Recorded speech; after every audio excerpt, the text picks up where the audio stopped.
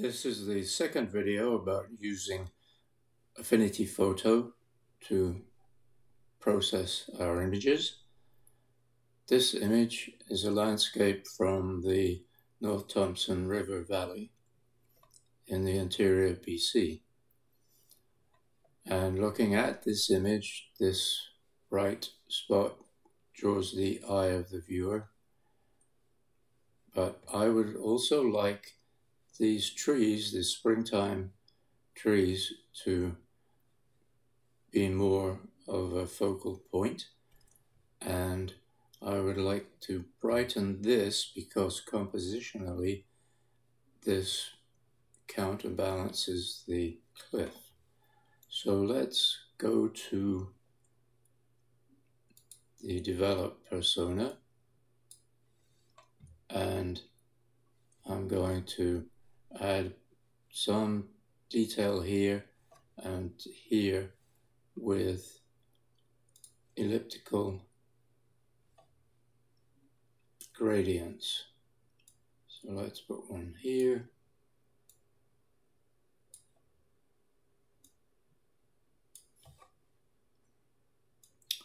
Move the exposure up a bit, that's enough there. Choose another gradient.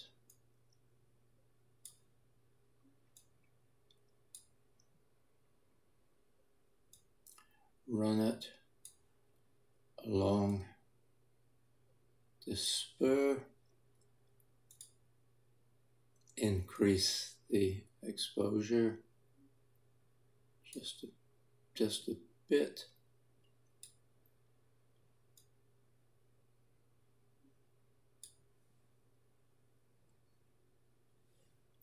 And now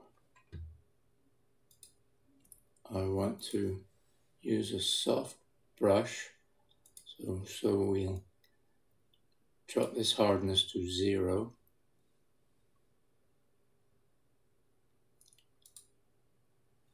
And I am going to make the brush edge aware because I'm going to brush this area down here, and I want my overlay to stick pretty well to the rocks.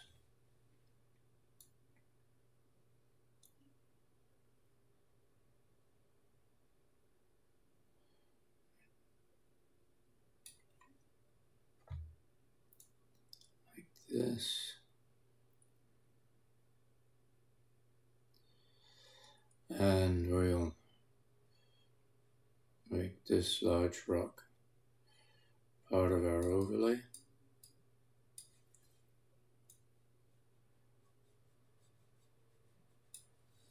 We'll use the overlay eraser to just take that out, and now we'll just brighten this area a little. That's good, and then we can brush the rest.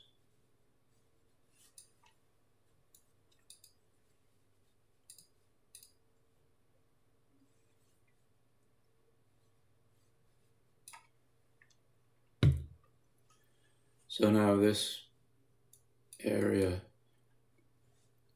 provides a bit of a balance to the cliff.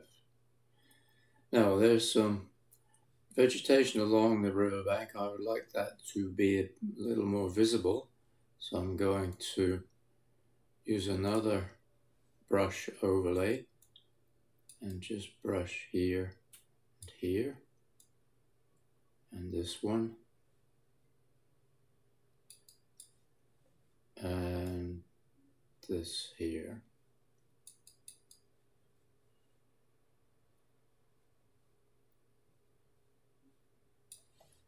And again, just increase the exposure just slightly so that we can see that.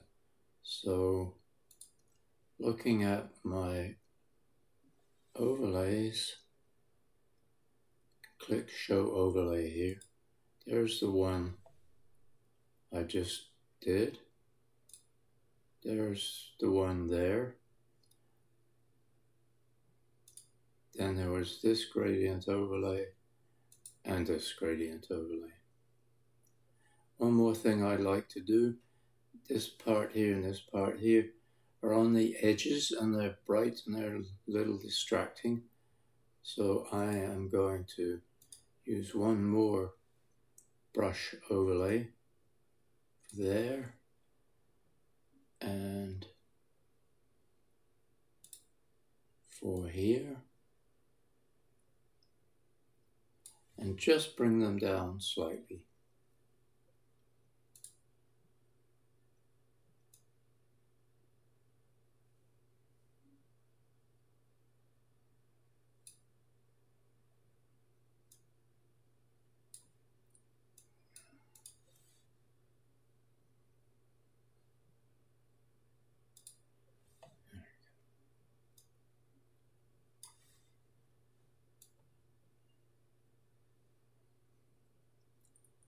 What happened there was I forgot to take off the show overlay, so even though I was brushing over it, the overlay stayed there.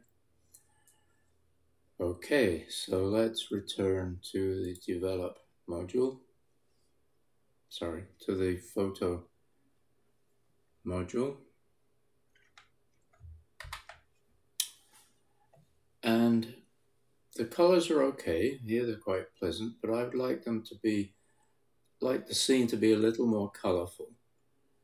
And I am going to achieve that by using the selective color adjustment. But before I do that, I'm going to make a map of the dominant colors so that I can see which colors are dominant in this image. So first I click the rectangle and I put a rectangle across the image. And you'll see this is now a separate layer, a new layer. I want the fill to be 50% gray, which is the same as 50% black, so there we are.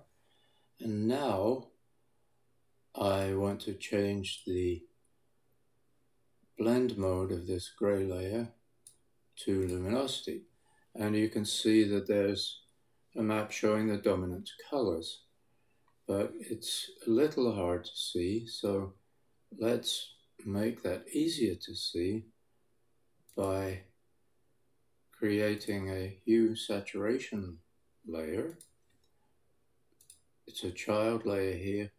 I want it to be a parent layer, so I move it up there. And all I'm going to do is increase the saturation so that it's easier to see the colors. So now you can see this yellow is the trees, the springtime foliage. There's a lot of blue here and on the river, but where the sun is hitting the river, there are yellow tones. The greens are dispersed here with blue and purple, and there's some red on the bluffs. So it's red, yellow, green, and blue. So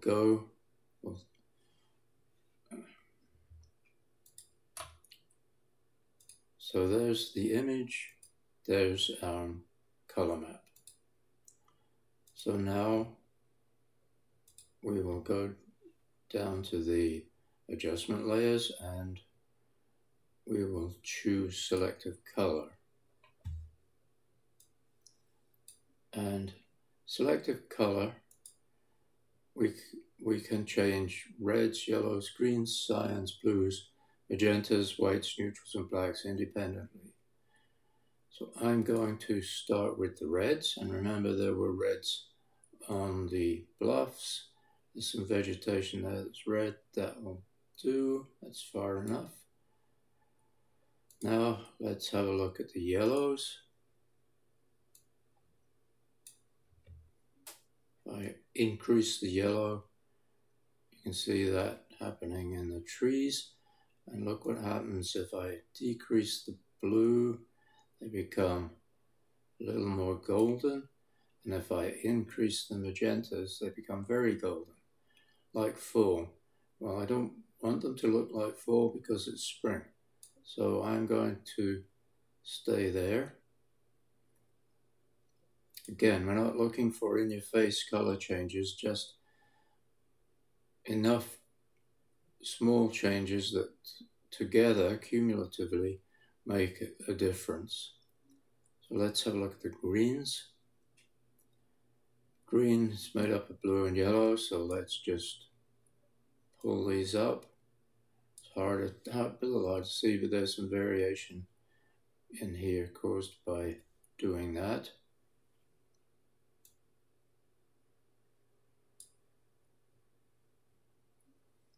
And now let's look at the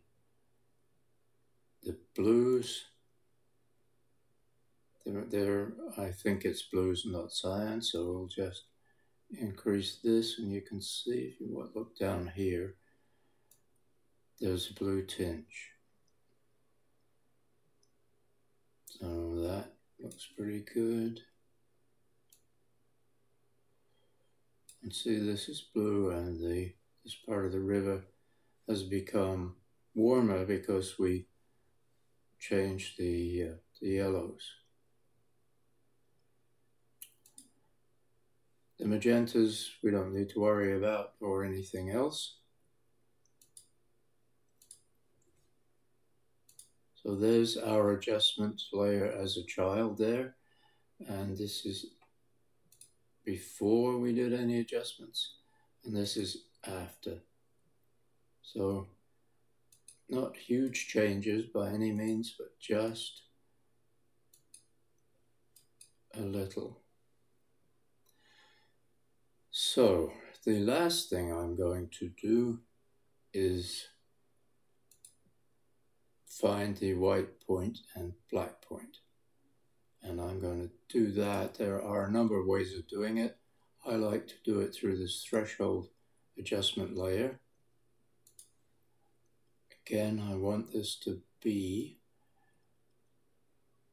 apparent. And what this is doing is it's showing true blacks and true whites depending on where I put the slider. So if I move this slider to the left, all the blacks will go away. Well, I don't want that, but that is where the true blacks are, and I think that's fine. So I'm going to label that black point.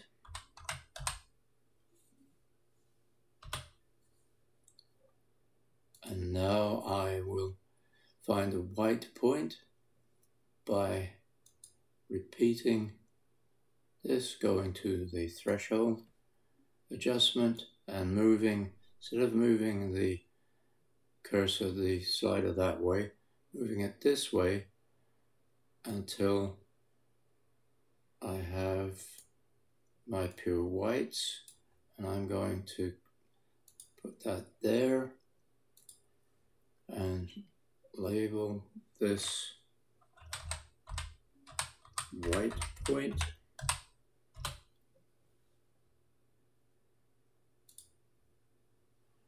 And there I have the finished image. Thank you for watching this video.